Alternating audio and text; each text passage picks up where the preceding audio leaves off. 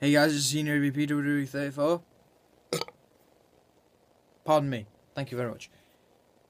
Well, Monday Night Raw. At least, yeah, a good week ago. Raw revealed that Batista is coming back. The Animal. The 6-time world champion Batista. One of the original, one of the members of Evolution. There is no original members. Well, if you count Eugene, but he was never original member. So what? It doesn't matter. Batista is coming back 20th of January. What does this mean? Does it mean that he's going to be competing at WrestleMania? Yes, he will be. But the thing is, who's his opponent?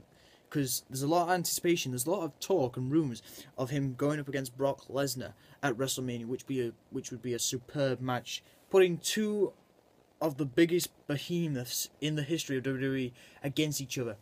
Putting the beast, Brock Lesnar, against the Animal, Batista. It'd be a superb match beyond belief. The thing is, how do we build this up? So say Batista returns 20th of January. What if he says he's in the Royal Rumble? He goes into the Royal Rumble, probably, I don't know, whatever number. I'd put him in probably late 10s, 18, 19, whatever, something like that. Or 20, 25, 28, I don't know, 25 to 28, like in between those numbers, 26 and 27. Probably 27. He wins the Rumble. He's got a shot at the WWE Unified Championship, the WWE World Heavyweight Championship. And then Brock Lesnar, about a week ago, declared that he's going to face the winner of the John Cena Randy Orton match at the Royal Rumble at Elimination Chamber. Say Brock wins. Say Brock Lesnar wins. We have to build it up from there. Because I think after Elimination Chamber it is 5 weeks till WrestleMania. So we've got 5 weeks to build up the rivalry. So say the Monday Night Raw afterwards, after Brock Lesnar has won the championship, after he's defeated John Cena or Randy Orton, we got to build it up from there. Build it up a good pace. Make sure you just keep going with a good pace, so we can build it up for WrestleMania and make it one of the best matches, probably the best match of the night, probably one of the best, probably in the top 10 WrestleMania matches of all time.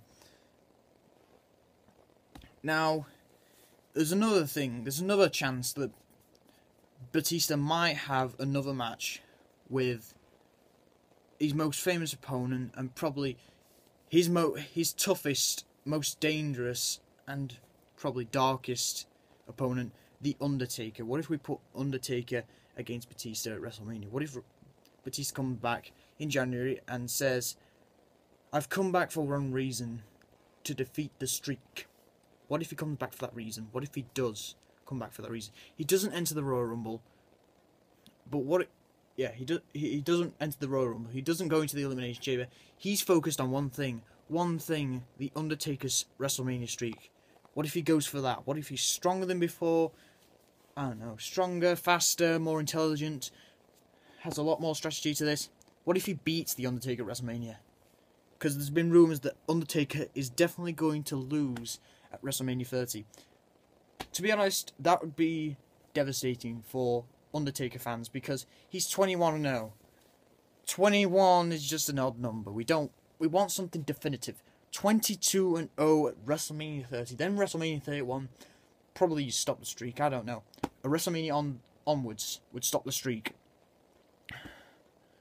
So what happens after WrestleMania for Batista? That's a question for all you guys. What do you think will happen after WrestleMania with Batista? Will he just quit wrestling, or will he stay in WWE? Does anybody know if he's officially signed a contract with WWE for several months, maybe several years? We don't know.